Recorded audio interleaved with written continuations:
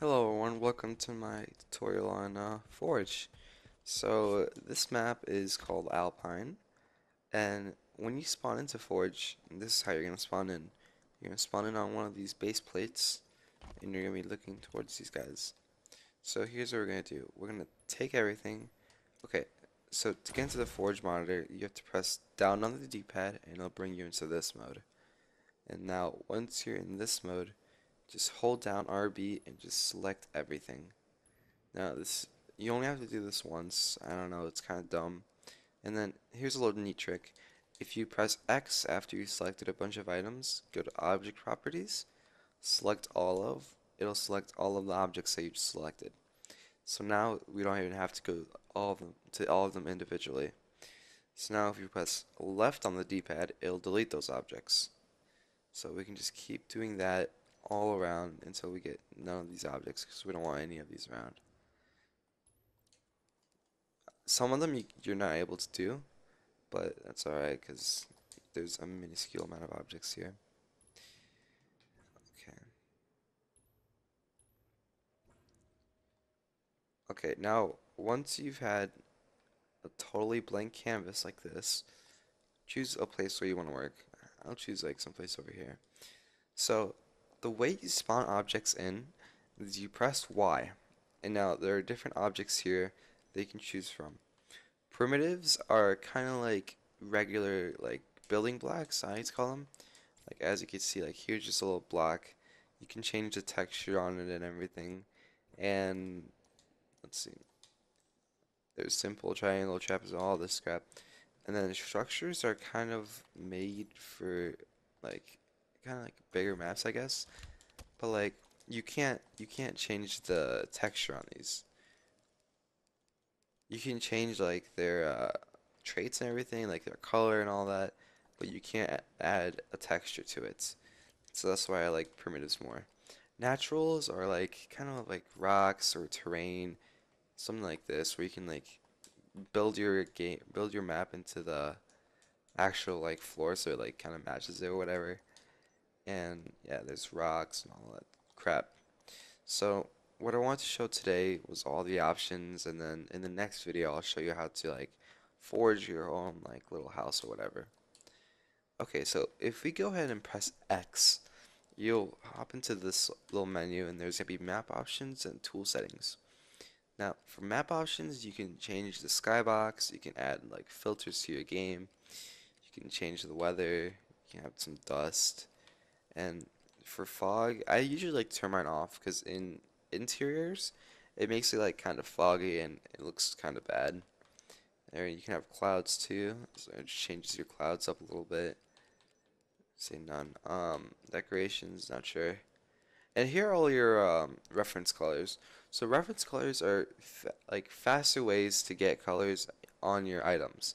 So if we go ahead and load up a primitive right now, and I'll just do this real quick, and we press X on it and we go to object properties, as you can see there, the reference color is right here. So it's just a little easier way to get all of your colors down. Let's get rid of that. And tool settings, okay. Now this is where I like to mess around a little bit and get everything right. So I like to enable magnets for some things.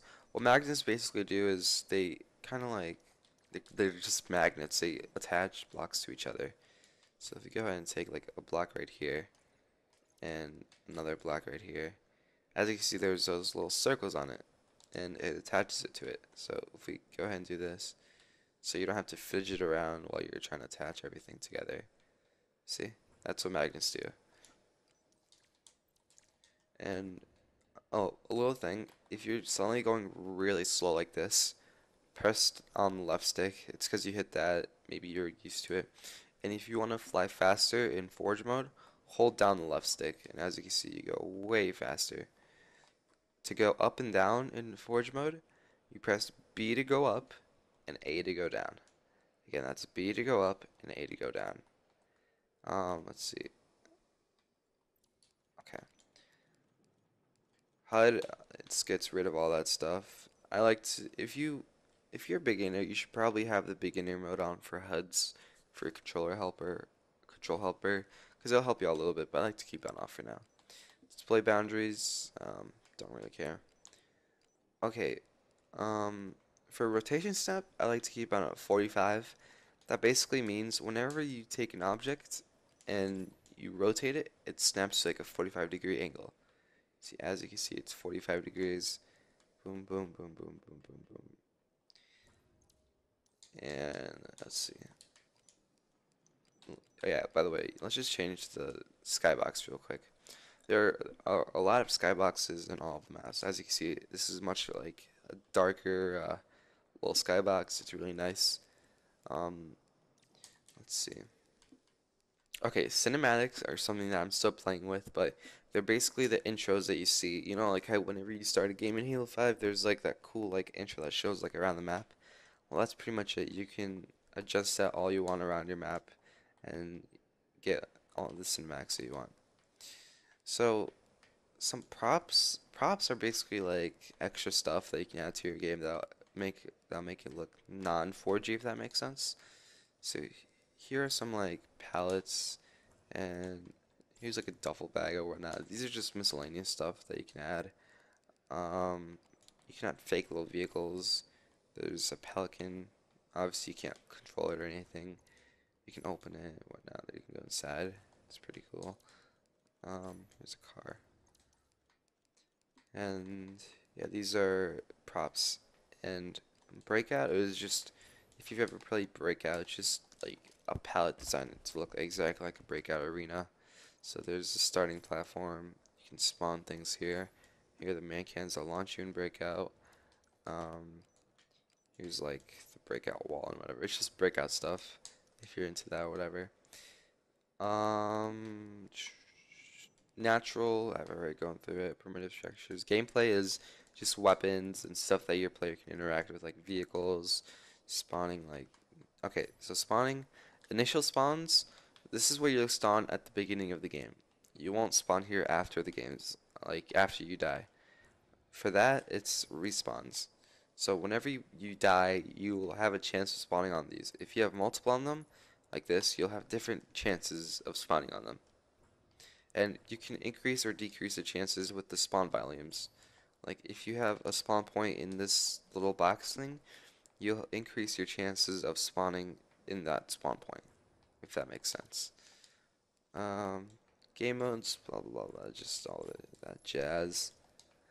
Launchers, just pretty much launchers. You can adjust the distance you want on it, forward launch, vertical, horizontal arc, whatever, all that stuff.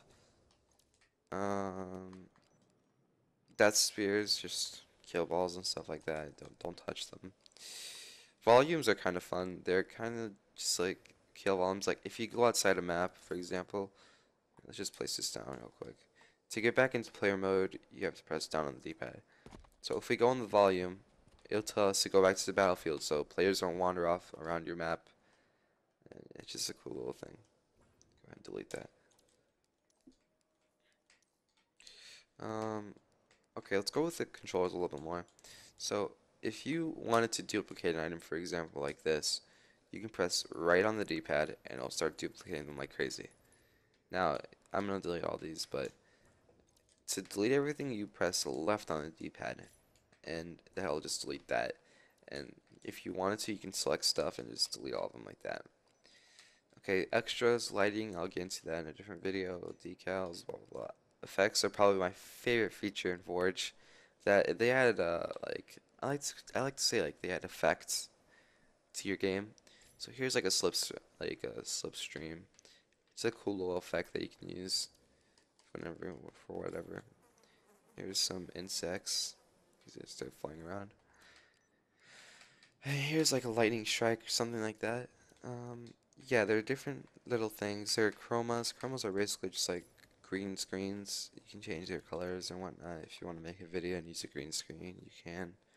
Invisible blockers, they're pretty much what they are. They're blockers that are invisible, so you can't go past it. There we go. There it is. Um, let's see. This is where the camera and cinematic stuff. Scripting is something that I'll get into a different video because there's a lot you can do with scripting. What else? their power-ups. Um, okay, so let's get into building a map in the next video.